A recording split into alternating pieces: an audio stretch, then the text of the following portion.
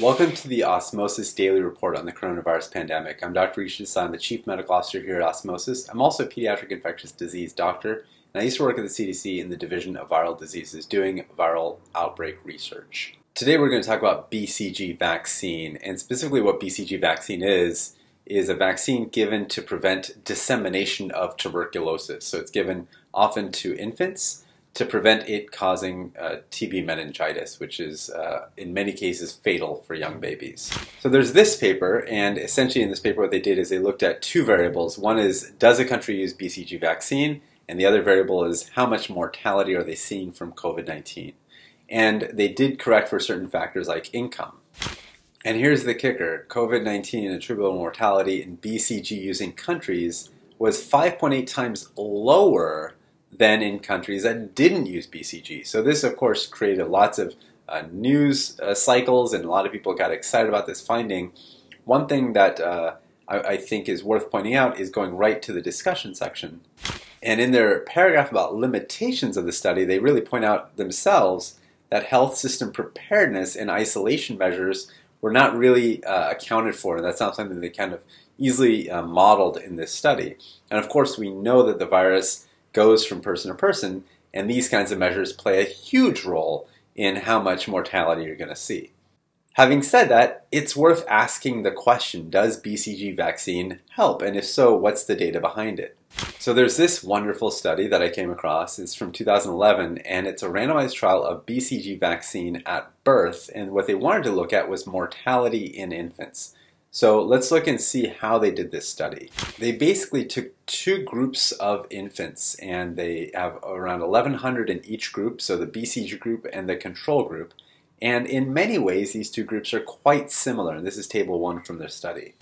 So the BCG group got BCG and the control group did not, so they followed them over time to see what the rates of death were. And of course, this is a very sad graph to look at because we're talking about infants, real infants that are dying. And this tracks over time for the duration of the study was about a year. And this higher line, the one where there's more mortality, is the group that did not get BCG, and this lower one is the group that did get BCG. So what were the infants dying of? And this is a bit of a shocker for me reading this paper, is that most of these kids were dying of causes that were not tuberculosis. So they're dying of neonatal sepsis. In many cases, presumably that is bacterial sepsis, respiratory infections, breathing problem, and in most of those cases, viral infections. And so if they're dying of other causes, why is BCG vaccine preventing those causes? And in fact, there's a whole section on TB specifically. Let me just highlight that for you. Talk specifically here about low birth weight infants that were exposed, and they very clearly say none of the exposed low birth weight children died of TB. And so again, TB is not causing this mortality. This mortality difference you're seeing here is due to other causes. So the main finding here is that they saw 17% fewer deaths among infants, but this wasn't statistically significant. They flagged that because their study wasn't powered to detect this difference. And so it leaves you wondering whether this is just maybe spurious or random, or if this is real. So a couple years after that paper was published, the WHO weighed in on this. So based on this data and other data, the WHO surmised the following. It said, regarding the possible non-specific effect of BCG on all-cause mortality, again, not related to TB, but other causes of mortality, the epidemiological review suggested possible beneficial effects on all-cause mortality. They reviewed the data, and there are some possible benefits of BCG on things other than TB. So it begs the question, how is BCG vaccine helping things other than tuberculosis? I mean, that's what the vaccine is made for, right? So what's it doing? And there's this great paper that kind of spells out the mechanism of how this might be working. And in fact, they have a graphical abstract, which was also the first time I've come across one of these. And this graphical abstract does a really beautiful job of spelling it out. It says, look, you vaccinate with BCG, that causes the monocytes, remember the monocytes are the immune cells that are in the tissues, kind of just waiting to be the first line of defense, causes those monocytes to make more IL-1 beta. This is the cytokine. They make more IL-1 beta, and that essentially helps you to defeat other viruses, in this case like yellow fever. So actually what they did here was quite interesting. This is essentially the protocol. They gave BCG vaccine, they gave it 28 days before they introduced the yellow fever vaccine. Then they gave the vaccine, so this is a weakened virus, and they checked to see what the viremia of this vaccine would look like in healthy volunteers. They checked a few days later up to about a week later. And this is what they found. Let me just zoom right in for you. So essentially, the IL-1 beta levels, when they're checking your immune cells after they've kind of been stimulated by BCG, your immune cells are able to produce way more IL-1 beta. You can see that with the LPS, in the second panel with MTB, C. albicans.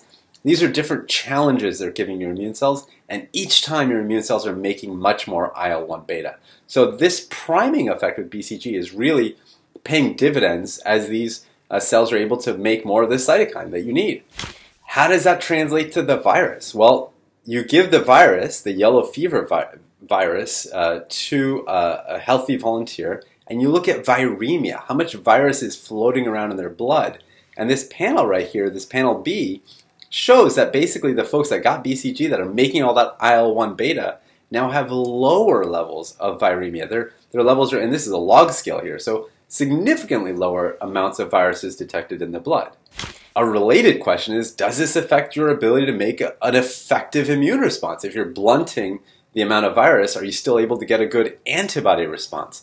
And you can see that here in panel D, the antibody titers at day 90, so 3 months out, is basically the same between both groups, the BCG group and the placebo group. So even though it causes more IL-1 beta and less virus, you're getting the same really wonderful antibody response 3 months out. So here's the kicker. They're basically saying the fact that we know that BCG can train your immune system, specifically the innate immune cells, those monocytes, train them to make more of that IL-1 beta. And we know that IL-1 beta is effective against various viruses, including the one they tested here, like yellow fever virus, that they surmise that actually it might be effective in other viral infections. And so they have a couple of citations for other papers. But this is the logic, the idea that BCG vaccine is really training up your innate immune system, and that is going to help prevent disease from other infections. And that's really what's in question here. If that's true, and we're going to know this because there are randomized controlled trials happening to study this right now on COVID-19. If this is true, and it's effective for, let's say, a year, like we saw in that infant study, then potentially this could be a way to bridge people that are high risk to the point where they're effectively getting the vaccine they need for the SARS-CoV-2 or the COVID-19 disease. So this is a bridging mechanism, and we'll see if this ends up panning out.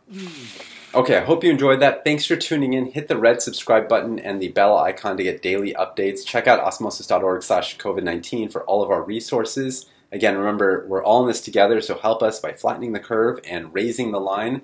Be well.